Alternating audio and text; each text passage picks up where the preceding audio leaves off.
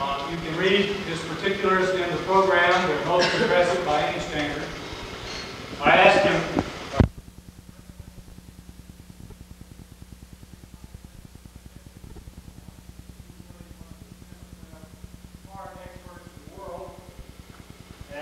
exactly what his modest answer was, but I came away with the clear impression that the answer is yes. I'm delighted to have you here tonight and see if you can live up to that.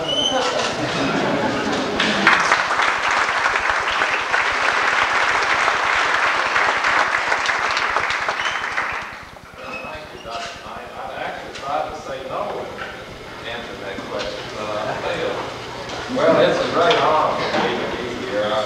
When Dr. Knight called me up and asked me if I would be a visiting professor of chemistry, I told him, look, you must have misidentified. You made some error here, because I guess chemistry is one of the things that I had to work the hardest in, I think, and I respect the most. I think is a consequence of that.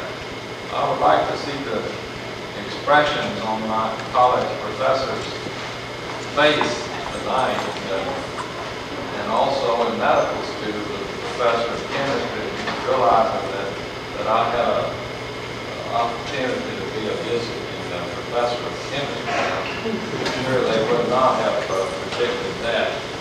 And Dr. Sutton, thank you for the opportunity to be here. He's also setting up this wonderful lecture. Okay, go ahead with the first slide. And I'm not going to show a single, no, it's not true. I'm going to show one chemical formula. And I've got about 50 slides here. So the rest of them will have very little to do with chemistry, but life is chemistry. Yeah, turn those lights down. Oh, okay. This is the coronary artery. And this is one of the arteries. Well, we have four major coronary arteries which supply our heart with blood. And unfortunately, in this country, in the Western world, about 50% of us, before we cross the river, so to speak, will have an artery looking like this. In other words, if you just look at the person you're sitting next to, say hello, one of you is going to die from a coronary artery or an artery in the head that looks like this. Now, unfortunately, as mentioned, we have four arteries supplying the heart. And usually, not just one of those arteries is severely narrow, but, my goodness.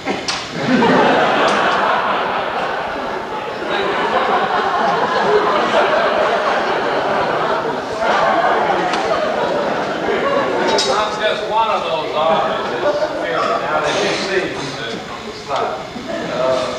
But usually three of them. One of the things we've been doing in my lab recently, Dr. Amy Craigle actually, is to examine what do these atherosclerotic plaques consist of. We hear all of this about lipids and cholesterol, and I'm a strong cholesterol believer. But the actual composition of these plaques is fibrous tissue. About 80% of the atherosclerotic plaque is fibrous tissue. And I think that we're going to hear in the next few years a lot of work on the association between thrombosis, clot formation, and cholesterol. And it may be that the way that cholesterol is working is by turning on the clotting process. And what we actually see in these arteries is the consequence, the final consequence of that clotting process. Now, to get an idea of how bad this process is, let me show this slide. Now, what this slide attempts to portray is are these four coronary arteries, 1, 2, 3, 4, and in people who die suddenly outside the hospital while watching television at home, etc., how much narrowing is present in their coronary arteries? Well, found when we looked at every little bitty 5-millimeter segment of artery, we found that a third of the coronary tree, a little over that, was narrowed 76 to 100% in cross-sectional area. If you just take a circle and divide it into 4 quadrants, over 3 of those quadrants are obliterated, a third of the coronary tree. And then another third is narrowed between 51 and 75% in cross-sectional area. And very few of these little segments are actually normal. The point is that atherosclerotic plaquing is not just a focal process. If you have an artery this long, it's not present just in one portion of that artery, it's present throughout of the artery, unfortunately. And I hate to show this slide. Some of us have a wonderful dinner tonight. If you leave a slab of butter out for about 3 or 4 days in room temperature, that's about what it looks like. And this is an aorta. And the aorta is a superhighway, of course, of our bodies. The blood is pumped from the heart into the aorta, and then all the other arteries come off of it. But this is an aorta opened up and spread out, so that every square millimeter of the lining of that aorta is covered by atherosclerotic plaque. And this is what atherosclerosis, the #1 killer in the Western world, is all about.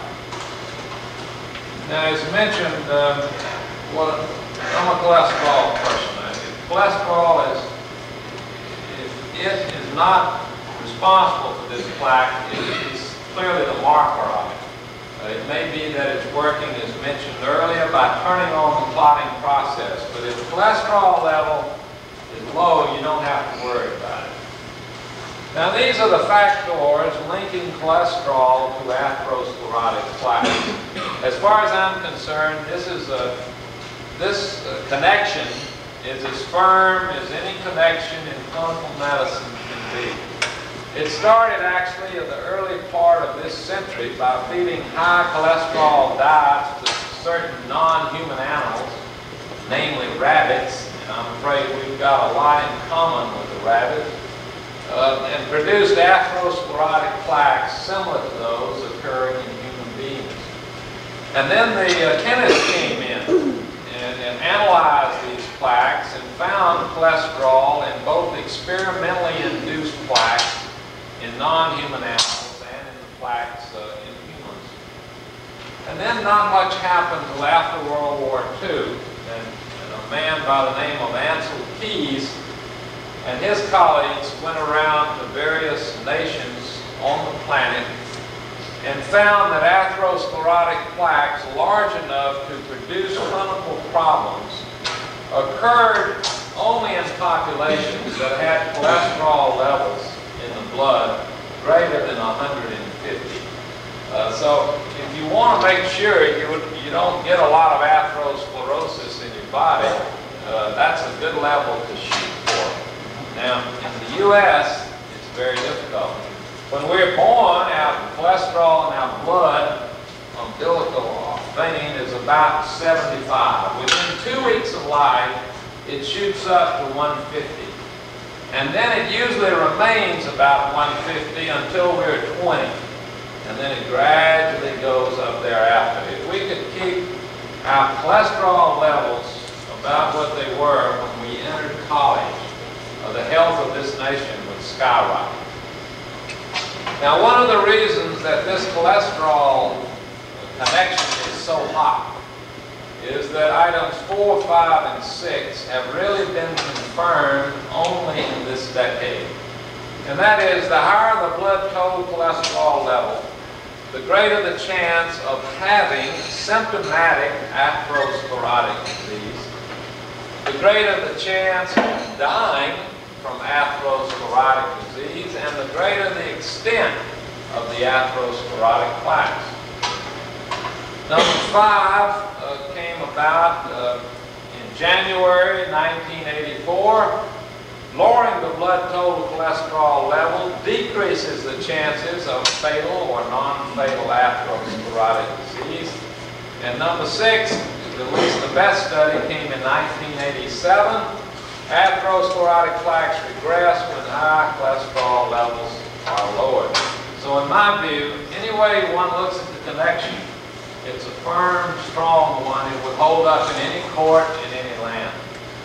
Now this is the summary slide of Ansel Keys and his colleagues. They went to these 7 nations and examined the number of people, a total of 12,000 in all, and found that people living in certain countries like Japan and Greece had a very low frequency of atherosclerosis. USA, Finland, a great deal. Now most of this data was collected in the 50s. At that time, as you know, Japan did not have a single bank in the top 10 in the world. Today, 9 out of the top 10 banks in the world are Japanese. And I think as they're getting more about money, they're going to get more about plaques up here if they're not careful. Now, Ansel Keys concluded that this was a cholesterol problem. In Japan, southern Japan, the group he studied, the average total cholesterol there was about 150, about what it is in you college students today. The other interesting thing, at least to me, is that look at the very small percent of the Japanese population with total cholesterol levels over 200. Finland, on the other hand, which had the highest frequency, had total cholesterol levels considerably over 250 milligrams per deciliter. Very striking differences. Now this is a study that was published in 1986. This one cannot be ignored. The reason is look how many people were studied. Over 350,000 individuals. Can you imagine setting up a study of over 350,000 people? These were all men. I'm sorry to admit, ladies, but most studies in hypertension and in atherosclerosis have been in men. Now all of these men were asymptomatic. They had no evidence of heart disease when they entered the study. When they entered the study, they were aged 35 to 57, and they were all divided into 10 groups based on their total cholesterol level. And what this study so nicely shows is that as that total cholesterol goes up, up, and up, the coronary artery disease mortality, and this is the 6-year mortality, goes up, up, and up. 6 years. So what this shows is the higher the level, the greater the risk. It's a quantity. Simple as that. Now this busy slide summarizes the 2 studies which have shown beyond any reasonable doubt that if the total cholesterol level in our blood is lowered, that our heart attack frequency risk is also lowered. Now the one on the left here is what is called the Lipid Research Clinic study. It was sponsored by NIH. It cost $150 million tax-paying dollars. It's never going to be repeated. We've got to accept it. And this study involved about 4,000 men, also asymptomatic. The study on the right is the Helsinki Heart Study. It came from Finland, but it was set up the same way. Again, about 4,000 men. The average age in both studies is 47 or 48. Now, half of the people in each study were put on a cholesterol-lowering drug. The one chosen here was cholestyramine. The one chosen here was gemfibrozil.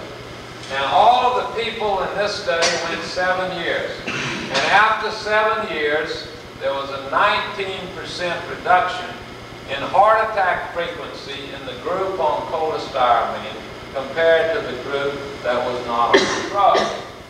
These patients in 5 years had a 34% reduction in heart attack frequency in those on the drug compared to those not on the drug.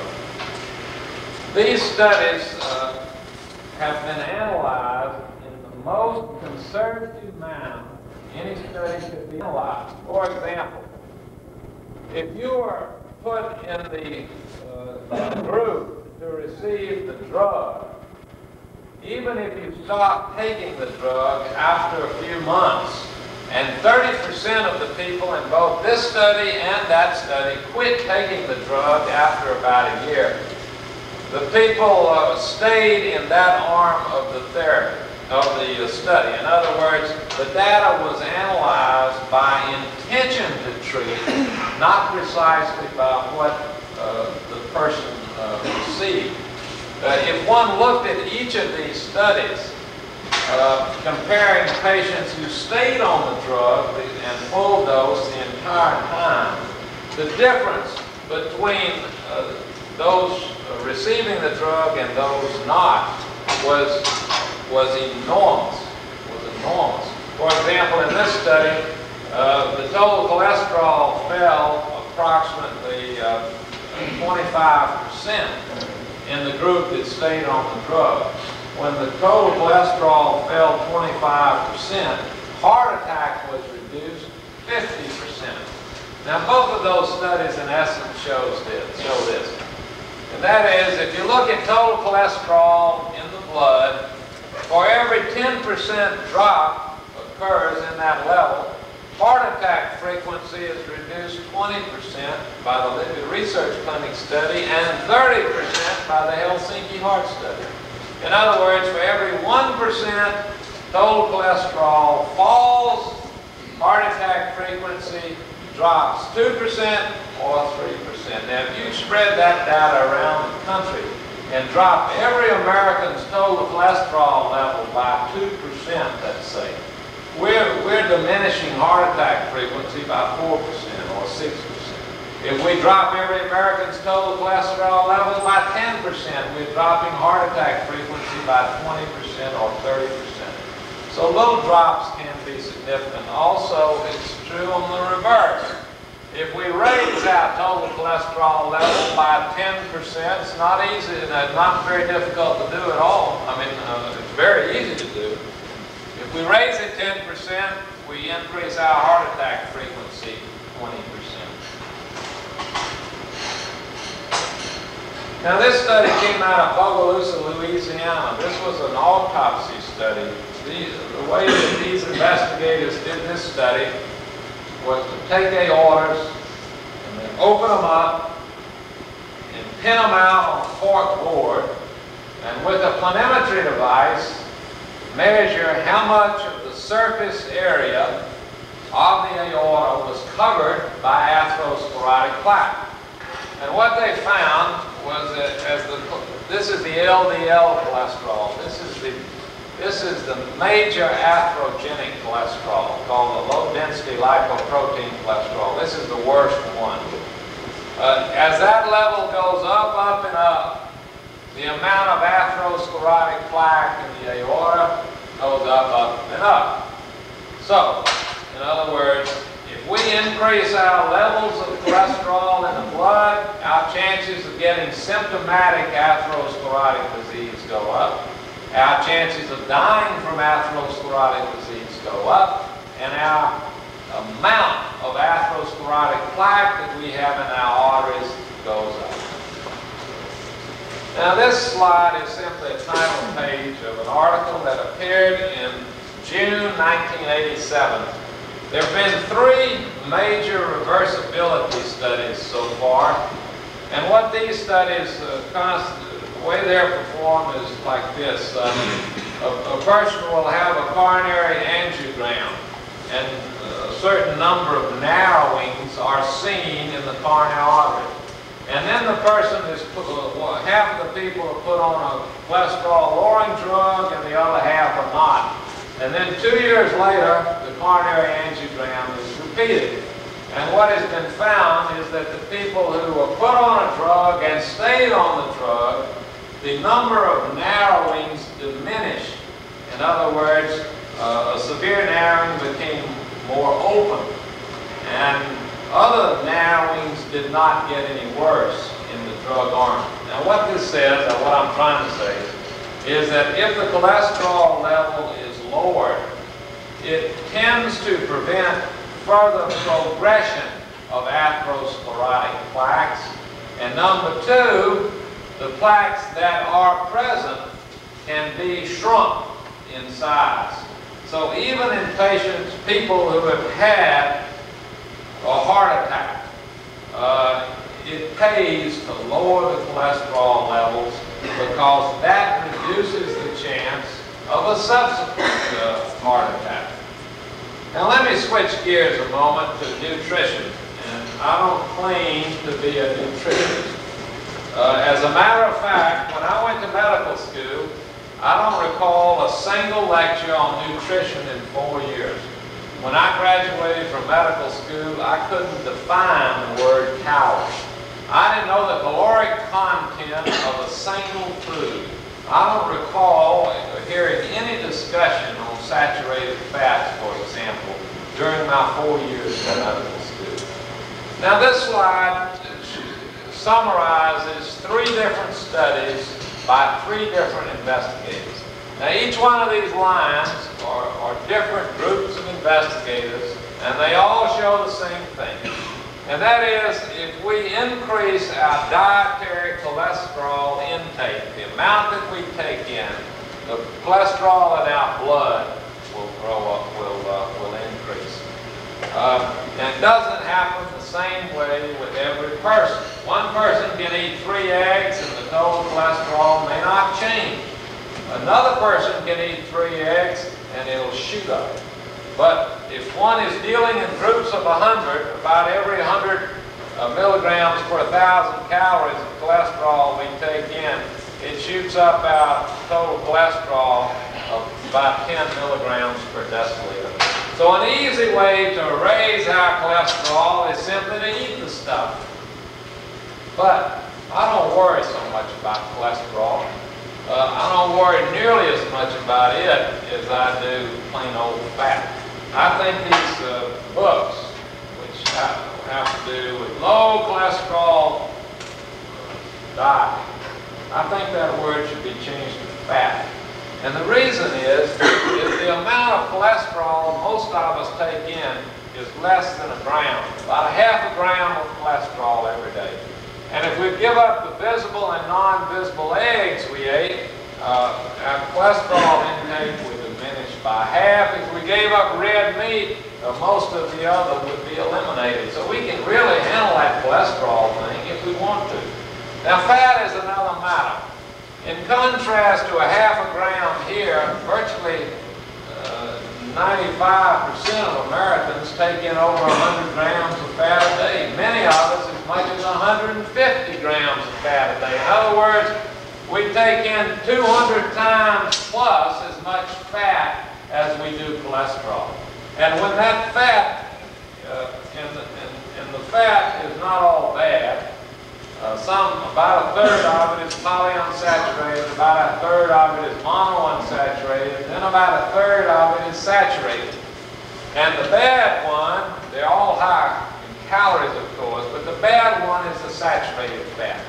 And if we take in, let's say, 120 grams of fat a day, about 40 grams of that is saturated. And when that saturated fat enters our bodies, what it does is convert into cholesterol. So our biggest source of cholesterol is not the direct cholesterol we eat, but the conversion from the saturated fat that we eat. Now this slide is to point out that, again, that not all of these all these fatty acids are bad. It's the saturated ones that are bad. And by simple substitution, we can improve our health. We need to stay away from the fatty acids on this side. Good old coconut oil here is the worst thing we can put in our mouth. This is 92% saturated fat. Look at that. Very little monounsaturated, very little polyunsaturated. Good old palm kernel oil is 86% saturated. Butterfat, 66% saturated. Beef tallow, 52%. These on this side, in contrast, are good for us because the monounsaturated and the polyunsaturated, they can lower our total cholesterol levels, or if they don't, at least they have a neutral effect, whereas the saturated clearly raise our total cholesterol levels. Now, there's some evidence today that monounsaturated might be better than polyunsaturated. Maybe our grandmothers knew what they were doing. Now, look at olive oil here. That's 77% monounsaturated.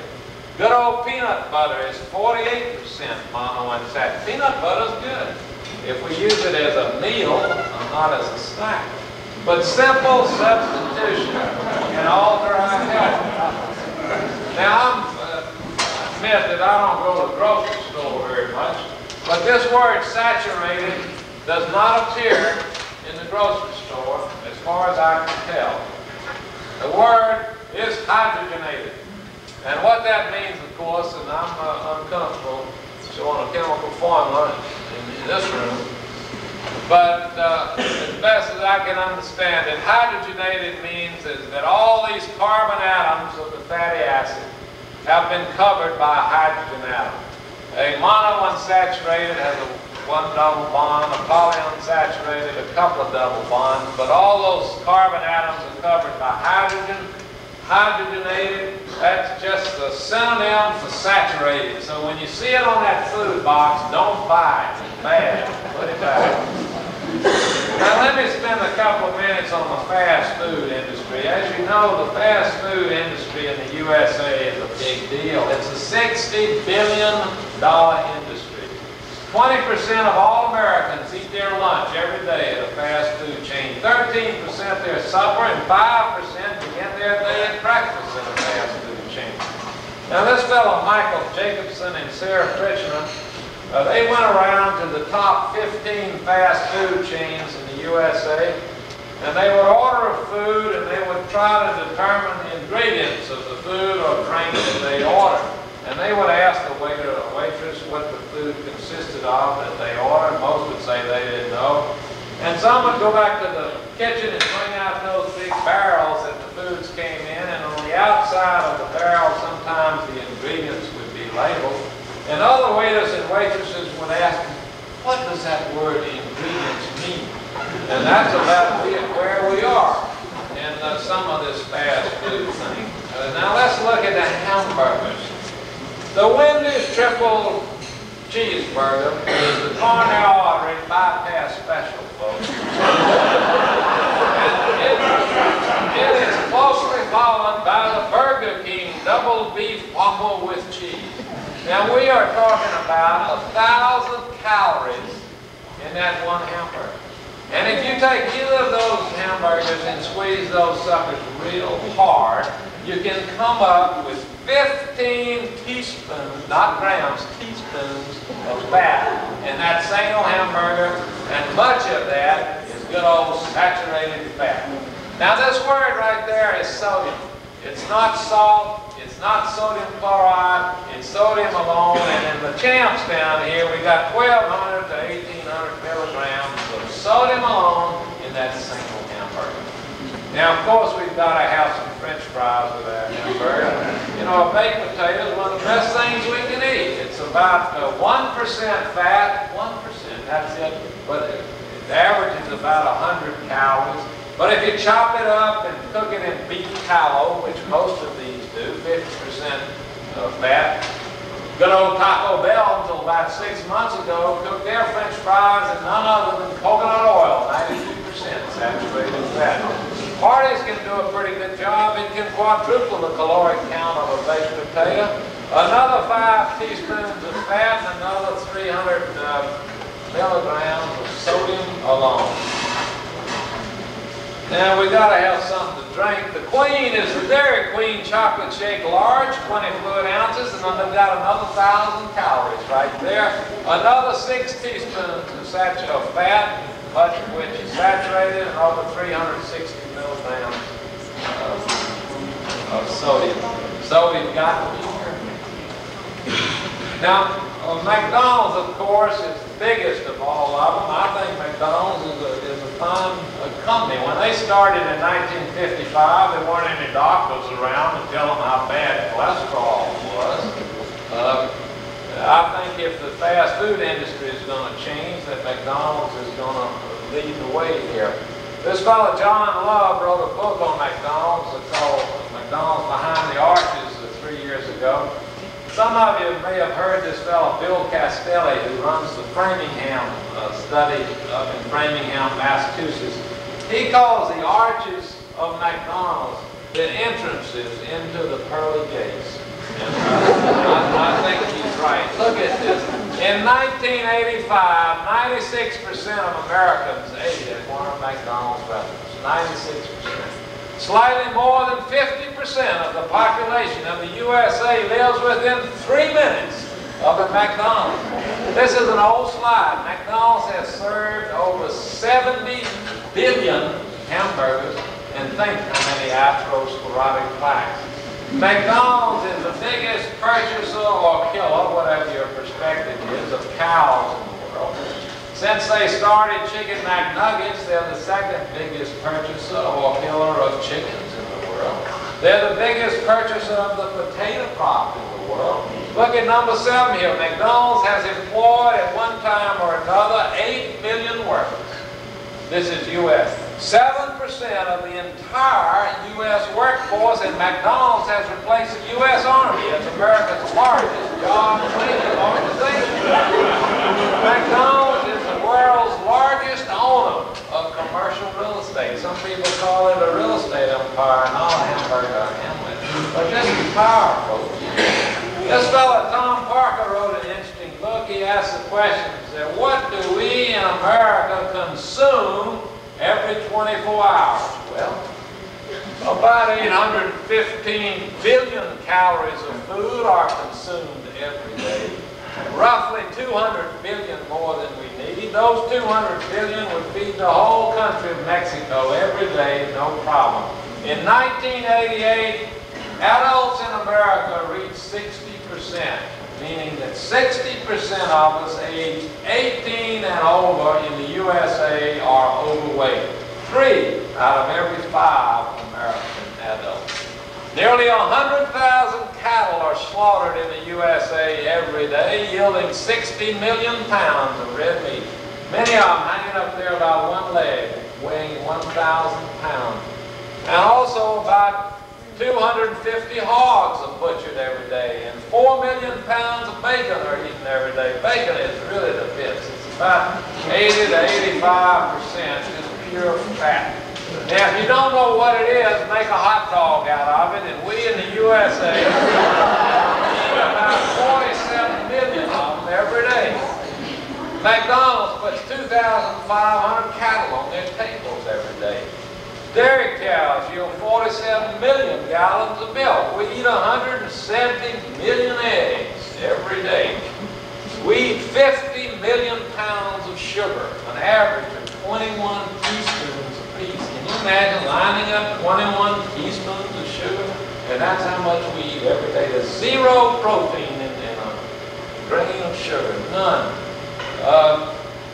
The processed foods we eat are just loaded with sugar. They're loaded with salt, and the processing takes much of the fiber out of them. We also eat 3 million gallons of ice cream every day, and there's more sugar in the ketchup for our hamburgers and hot dogs than there is in ice cream.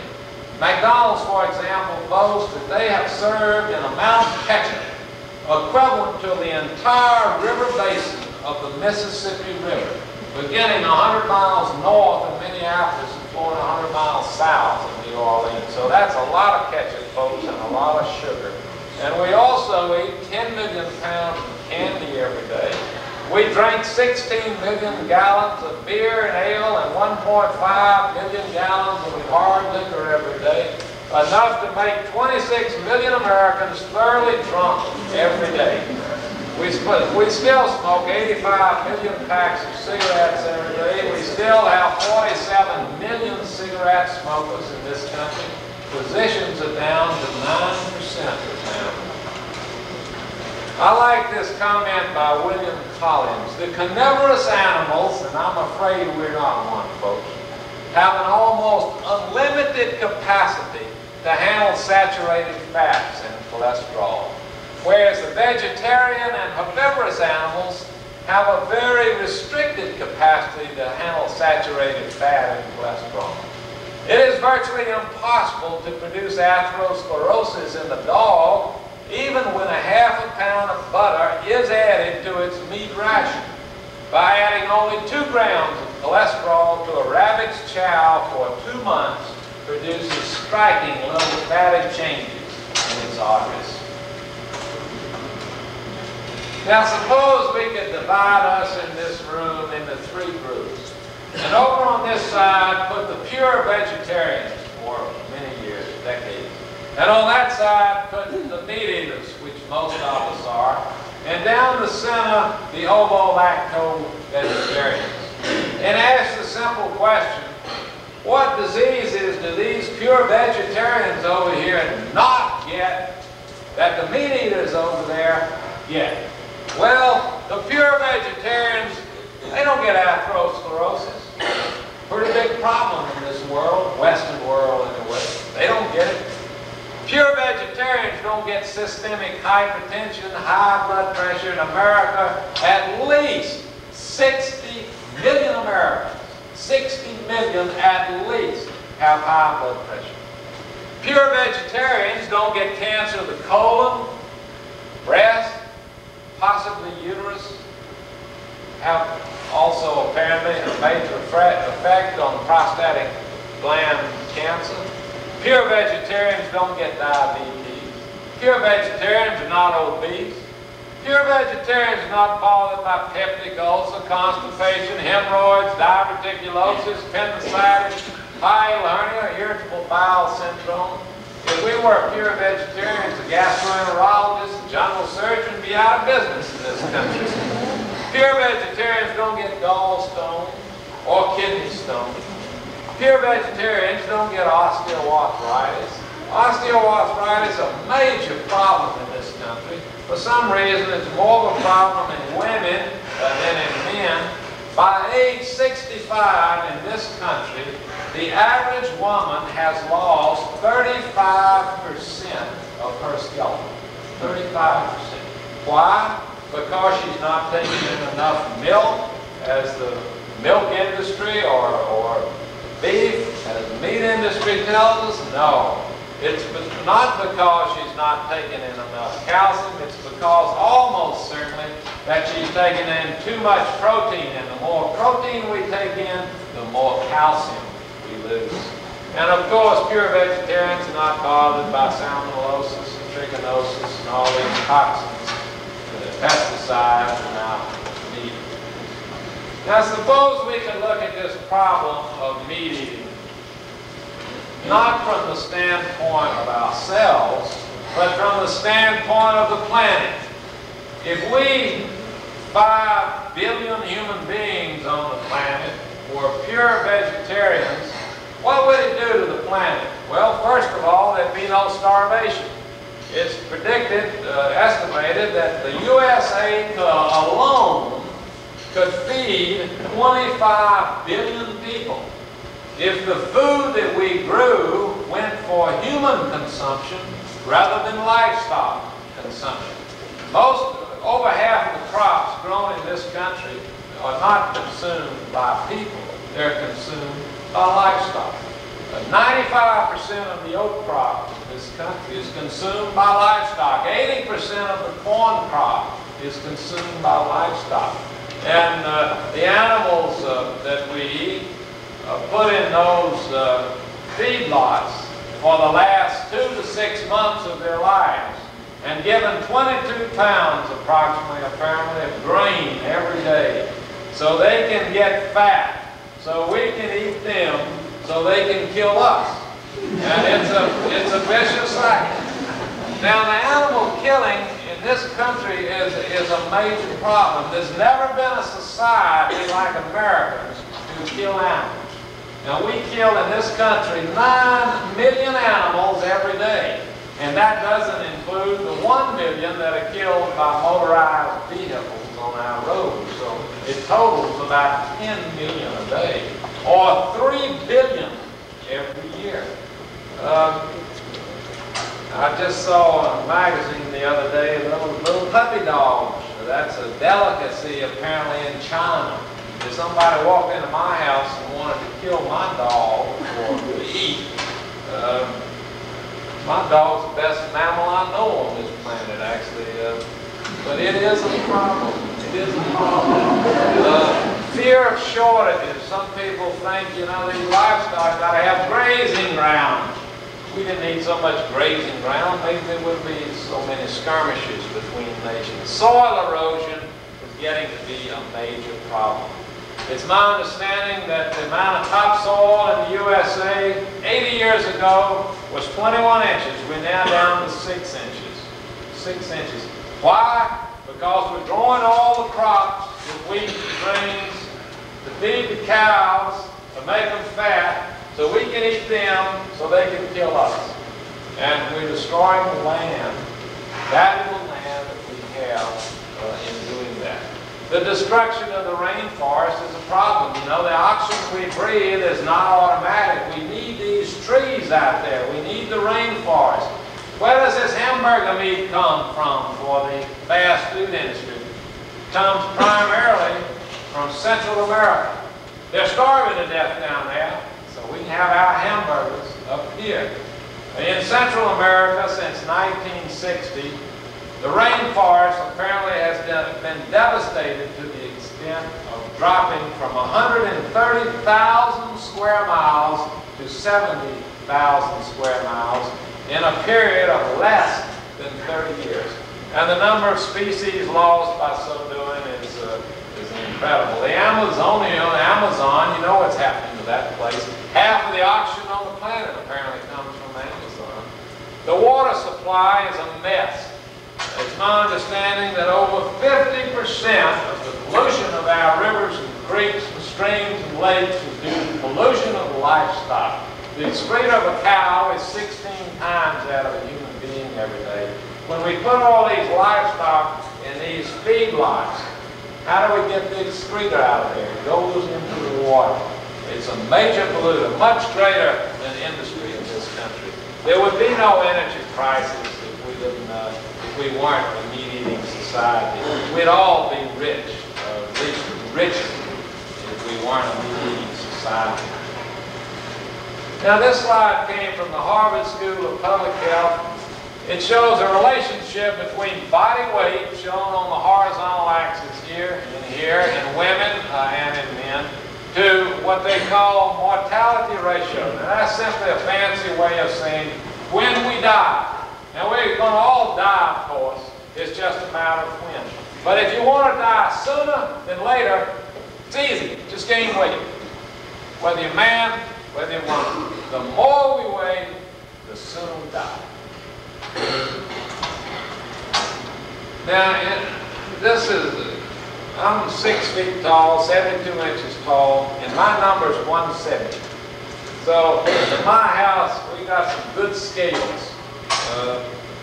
Not those little bathroom scales that rust out and they're not very accurate, or at least I never believe them.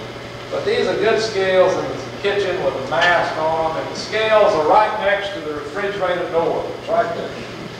So when I'm in the kitchen, I get on the scales, and if it's over 170, I'll open the refrigerator door. And I think all of us have got to have a number that we're willing to live by. Now this slide is not atherosclerosis. This slide is not systemic hypertension, but it could be. This happens to be cancer of the breast, a major problem in women in this country. Why am I showing it? Because what we see in this slide is the frequency of death from cancer of the breast, shown in the vertical axis here, to the amount of fat consumed, shown here in the horizontal axis. And what this shows is as the amount of fat that we consume goes up as a society, the frequency of carcinoma of the breast goes up. And here we in the USA have one of the highest frequencies of carcinoma of the breast in the world because we take in so much fat. Now, this slide could just as easily be atherosclerosis. It's the same curve. The more fat fat we take in, the greater the frequency of atherosclerosis.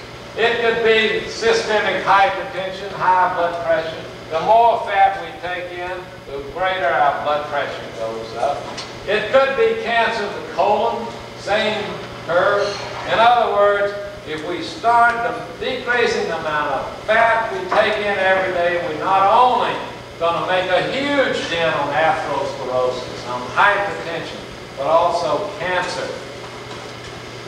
Now, we got a lot of competition out there. These are the National Dairy Council, American Egg Board. These are the people that are advertising every day. Eat our products, eat this fat, and develop atherosclerosis and hypertension and cancer. We grew up on this stuff. It's hard to change our habits. These are some of the phrases of the marketing phrases of only one of them, the National Dairy Council. Milk does the body good. Stay slim Sunday, sure. Nature's most perfect food, milk.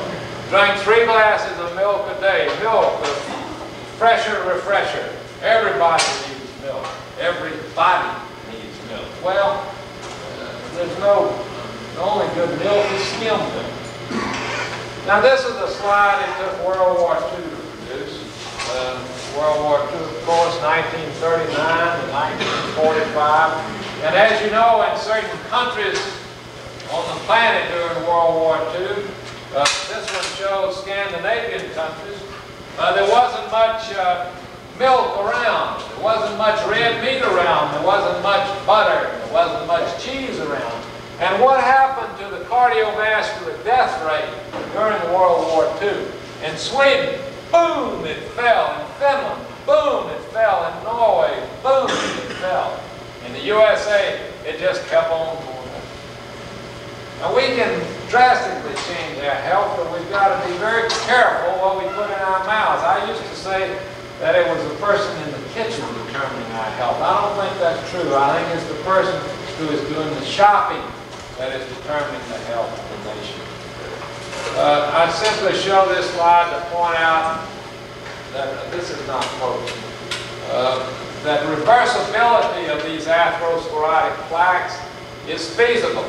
If you have lipid in an atherosclerotic plaque, it is completely reversible. In other words, it's like a vacuum. You can go in there and suck that lipid out if the cholesterol level in the blood goes way down. And one of the physiologic principles of blood flow is that if you take an artery and divide it into 4 quadrants, over 3 of those quadrants have to be obliterated before flow is actually diminished. So if we can open up an artery so that it's narrowed less than 75% in cross-sectional area, that flow through that artery should be normal. It should be just as if there was no atherosclerotic plaque at all. So there's hope in this condition, even in people who have symptomatic atherosclerotic disease. I also show that slide to point out that in the 1970s, the emphasis in cardiology was on blood pressure. In 1972, for example, only 15% of the population who had high blood pressure was having it adequately controlled. Today, 1989, 60% of hypertensives in America are having that blood pressure controlled. And stroke in this country has fallen about 60%. Stroke is primarily a hypertensive disorder.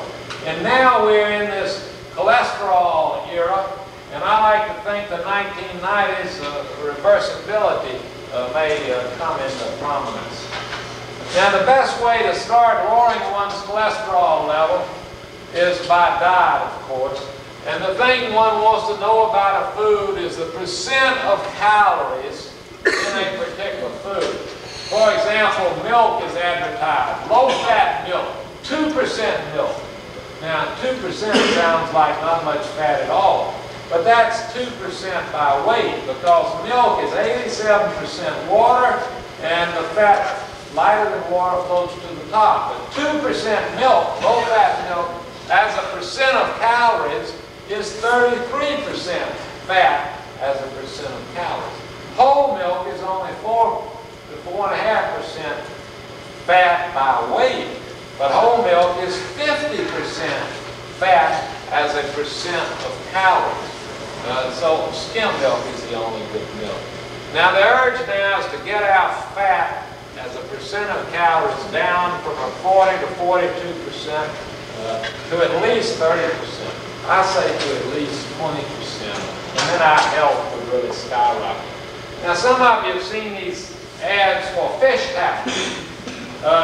It is true that some of these fish tablets work. I was involved in a little study at NIH. We took these things, and it lowers our triglyceride levels and some of our cholesterol levels, actually.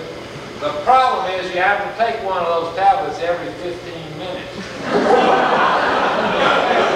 And some of them have 40 calories in those little tablets, so this is not a good. Now the pharmaceutical industry is really coming up with some good drugs. These are the drugs presently available in the USA. I think this list is going to double within the next 3 years, and within the next 10 years, it'll probably quadruple this. The newest player here is a drug called lovastatin, and this is a very interesting drug because it only came out in September 1987, and over 1 million Americans are on this drug. And the reason is because, number one, it's very effective in lowering our cholesterol levels, and number two, it has really no significant toxic effects. In about 1 out of 1,000 people it does, but that's all. And it's easy to take. It's just one tablet at supper time. So I think this drug is going to have a major effect. Some of the other drugs are also very good. Niacin, nicotinic acid, the vitamin, is a wonderful drug. It's cheap. You can take 1.8 grams of that for a whole year, and it costs you $30. Whereas every one of these tablets will cost you $1.50. But the point is that the drugs are going to be good now, but the drugs are not so good unless one follows a low-fat, low-cholesterol diet at the same time, because the two work synergistically. The thing about these low-cholesterol drugs is just like the antihypertensive drugs. Once you start taking them, you got to take them for a lifetime. Here's this lovastatin drug, for example. This is a single patient. The total cholesterol level was about 310. This patient took 4 tablets a day, 80 milligrams. Boom! Cholesterol level fell to just over 200. Then the patient was taken off the medicine. Boom! It went right back up. So it's a lifetime type drug. In America, about 25% of the population have total cholesterols over 240. Now, most authorities in America suggest that we not treat by drugs anybody's total cholesterol unless it's over 260 or in that range. Well, only 5% of Americans have total cholesterols over 265. And most people with heart attacks have total cholesterol levels between 200 and 240. I was at a party a few years ago in Washington, and there was a senator there. I don't go to many of those type of parties. But this host said, well, I was a doctor over there, Senator. And so he came over and he said, Doctor, I'm so happy. He said, I went to my doctor today and my total cholesterol level is only 225. He said, isn't that wonderful? And I said something to the effect of yes. But what I really wanted to tell him was that, Senator, do you know what the average total cholesterol level is of people in coronary care units around the country who have heart attacks? And the average is 225. So he was right on the button. And sure enough, 2 years later, that's what he had. Now, what I've talked about is cholesterol. Yeah, that needs focusing. And that's the major risk factor. But men have more heart disease than do women, and one of the reasons I think is that men's cholesterol levels are higher over a longer period of time. In the last 20 years of life, as a rule, if men survive a little longer. Women have higher levels than men after age 70. But by that time, most men are gone.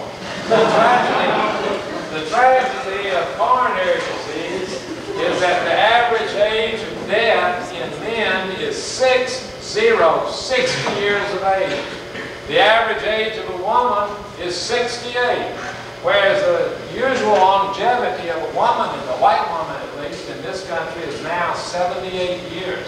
So coronary disease kills relatively young. And most of these things take care of themselves if we take care of our cholesterol level. Now let me end this with a note on hypertension. This is Franklin Roosevelt. And when he took office in March 1933, his blood pressure was 120/80. You can see what the office did to him a month before he died. Look at that blood pressure, 300/190. It blew his head off. And in 1945, the point of this is that we had no therapy for systemic hypertension in this country in 1945. And in the past 50 years, the pharmaceutical industry has come up with oodles of wonderful drugs to treat systemic hypertension.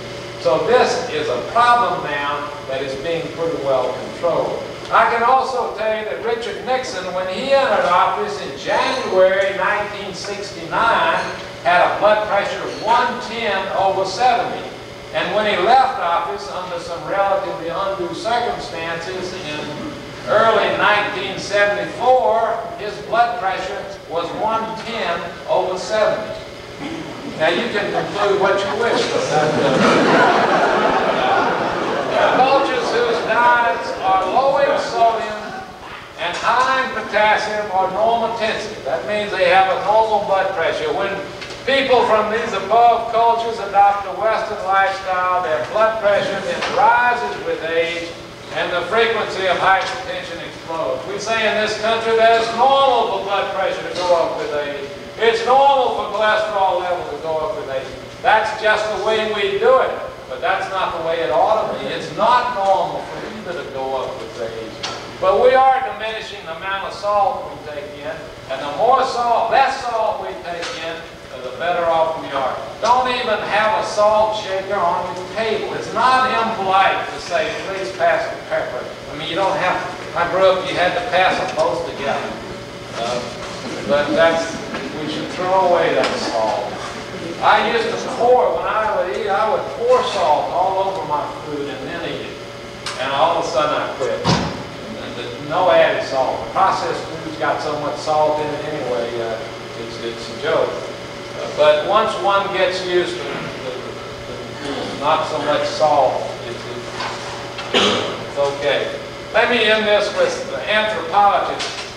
These three fellows over here are anthropologists. They wrote a book called The Paleolithic Prescription, published in June 1988. It's a wonderful book. But they went to Africa to study the bush people. And they believed that the bush people lived like our Stone Age ancestors many, many thousands of years ago. And these are some of their conclusions. Many diseases in the late 20th century USA were uncommon, rare, or non-existent among our Stone Age ancestors. Our genes have not changed since anatomically modern humans became widespread about 35,000 years ago. Now, 35,000 years ago is not very long. The planet's been here 4.6 billion years. Dinosaurs roamed the planet apparently 150 million years. And we've been here as we are now 35,000 years ago. Or from a genetic standpoint, current humans are still late Paleolithic, pre-agricultural hunter-gatherers. Therefore, we got a mismatch on our hands. In contrast to our genes, our culture, of course, has changed enormously, beginning with the agricultural revolution about 5,000 years ago. Before that time, human beings did not drink milk or eat butter. And accelerating since the Industrial Revolution 250 years ago. In other words, we have Stone Age bodies in anatomic age.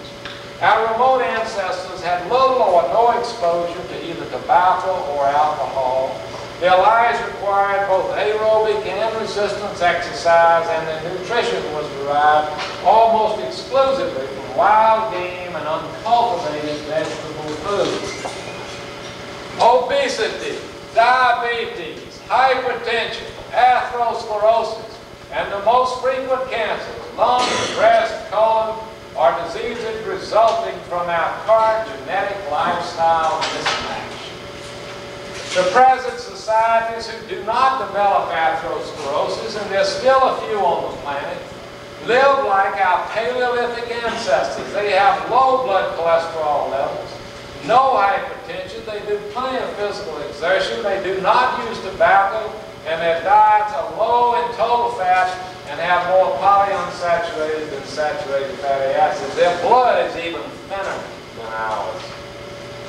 I think many of us in the States say that our greatest risk factor for atherosclerosis is aging. Older people have more atherosclerosis than younger people, but it doesn't have to be so. These are coronary arteries, those that perfuse the heart muscle, at sites of maximal narrowing in a woman 103 years of age. Now that's a left main coronary artery. It's perfect. I'll trade with her right now. This is the right coronary artery. That's the biggest plaque she had in her body.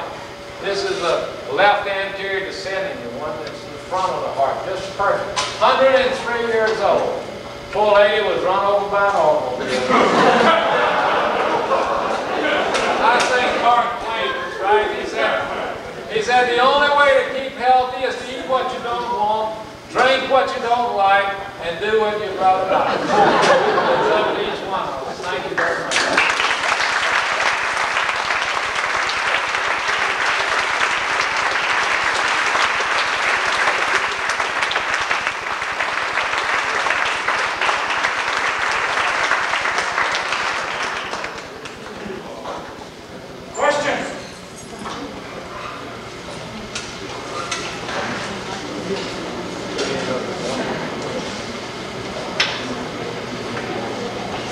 Exercise has a direct effect on lowering cholesterol.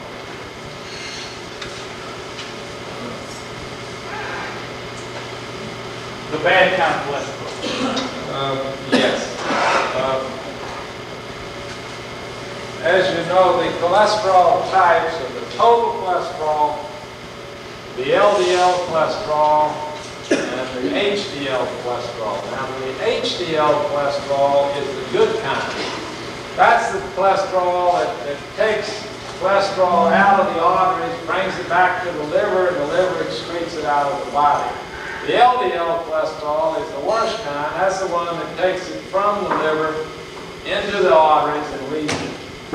Now, exercise does a couple of things. Number one, it lowers the total cholesterol.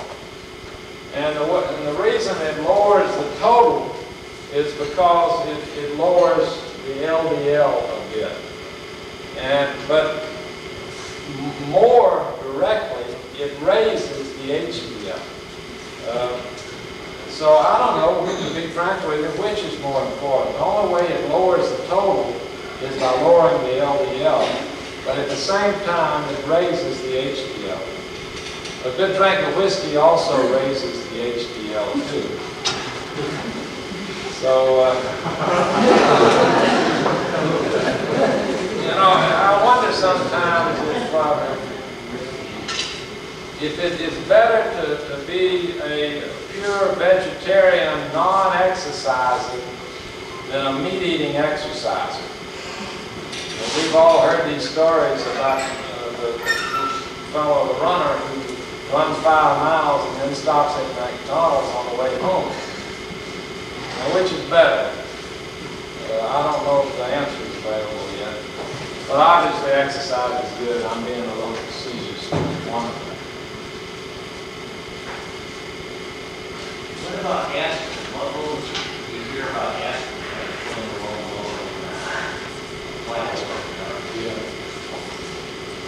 Well, I started taking aspirin when I was 35, and and it's proven in the last 3 years, among physicians at least, and it's debatable whether they are normal or abnormal. At least among, these were the people studied. Those that took aspirin over a 3-year period clearly had a lower frequency of heart attacks than those who didn't. And these were age-matched people. So I think it's a very useful thing. Probably 1 aspirin tablet a day, beginning in men about age 35, and women about 50. What much should the person consider the time of the drug treatments? Well, that's a debatable issue at the moment. The present recommendation by one expert adult committee is that nobody go on drugs who has not been on a lipid-lowering diet for at least 6 months to see what effect the diet will have on the lipid levels, which I think is a fine recommendation for people who never had a heart attack. And my disagreement comes in the people who had heart attacks. My own view is that if one has had a heart attack or a bypass operation or angioplasty or angina pectoris and has confirmed coronary narrowing by angiogram, I think these people should be started on lipid-lowering drug therapy simultaneously with diet therapy. Now that's at variance with the medical community in general's recommendation. But we spend in this country in 1988 about $8 billion for bypass operations. We spent about $2.5 billion for coronary angioplasty. And we spent chicken feed in comparison for lipid-lowering drugs. Now, I don't have any interest personally in the pharmaceutical industry. But if everybody who had a heart attack in this country, and there's been about there are about approximately 6 million Americans alive who had a heart attack. If every one of them were taking 1 tablet of lovastatin, that would be a $2 billion bill a year. Now, I think that would, on a whole population basis, have a considerable impact. But these drugs do not work very well unless the person pays attention to diet, because they both work the same way. What effect does stress have on atherosclerosis and total cholesterol levels? What is stress? Psychological stress, just like alcoholism. Oh, I don't know. I don't know what stress is. I heard a tennis player a while back say that if I have to play in another tennis tournament next week, I'm going to go out of my mind. Well, I like a little of that stress. What is stressful to one person is not stressful to another. Now, there are certain things in life that stress me. Giving a talk does not. I think that is stressful to somebody else. So measuring stress is a joke. I think life is a stress. I've testified in court a couple of times about stress. It's impossible to deal with. There's no existence without stress. How do you want to define it? Yes? You comment on the recent article in the Atlantic Monthly about, I believe it was, about that seemed to contradict some of the things you said about cholesterol. Well, this is an article that appeared in the Atlantic Monthly magazine in September of this year. It was 25 pages long. I've never seen an article in a magazine by a single author 25 pages long. But this writer, the title of the article says it all, the cholesterol myth. But what he does is simply pick out some of the studies showing a relationship between cholesterol and atherosclerosis and say that none of them are any good. And in actuality, he took 50 years of work and said all of it is junk. Now, I think, to be frank with you, it's sensationalism. For example, he didn't mention, for example, that an easy way to produce atherosclerosis is just give an animal cholesterol or fat. And if you give a rabbit or certain other animals, monkeys, human beings, cholesterol or fat, they can develop atherosclerosis. He was selected. He mentioned the Lipid Research Clinic study of Link, but the Helsinki Heart study was almost discarded, whereas I think that's a major study. The epidemiologic studies from around the world, he dismissed them as epidemiologic studies. You can't draw conclusions from them. Well, I think that's ridiculous.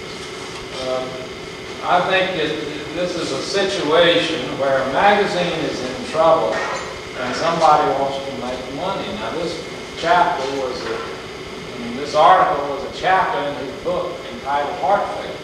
And since that magazine article came out, he's been on television in about 10 different shows. Atlantic Monthly is in trouble. When this article came out in Washington, D.C., within 3 or 4 days, you couldn't find that magazine in a single store in Washington, D.C. I think it's been a disservice. We all want to hear that eating a 16-ounce steak is not bad for you. The milk industry, beef industry, they have millions a year to spend for this kind, to spend advertising their products. And they're delighted, I'm sure, with an article like this. I'm a little bit concerned. How do we, the graphs are very nice and the data is very nice, with an increased intake in saturated fats, and you say that increases cholesterol level, probably with biosynthesis. How does the biochemical pathway proceed? Oh, don't ask me.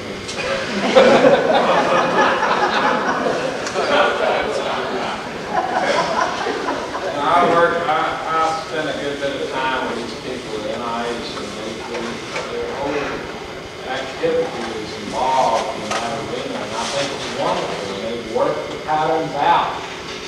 But I think the message now needs to be gotten across to the human beings in a simplistic fashion, so we can understand it and not be confused by some of the complexities of it. So I'm not the right one to go into that. To what extent is cholesterol something that indicates the amount of fat in the diet, and not the cholesterol something that are saying, for the most part, what I'm saying, food stuff is fat. To what extent and why do you modify fat, maybe more cholesterol can be get fat? There are things where we're just looking at an indicator and not that because That may well be the case. I don't have any problem with that. Whether it's the cause or the indicator, it's the same. So the fat is a major element. You may be entirely right there. I don't think anybody for sure knows the answer to that.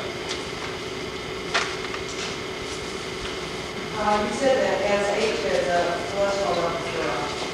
So does obesity. So have to be any studies done on the age process where they select samples that aren't getting more use, changes the cholesterol level. Well, it's my understanding that pure vegetarians over a long time, their cholesterol doesn't necessarily go up with age. See, the problem with obesity is that the reason most of us weigh too much is that we eat too much fat. Now, a gram of fat is 9 calories. A gram of carbohydrate, a gram of protein is 4 calories. And the only way, the only way to stay at ideal body weight is to decrease the amount of fat we take in, which leads to the less plaque, atherosclerotic plaque, the less diabetes, the less cancer of the lung,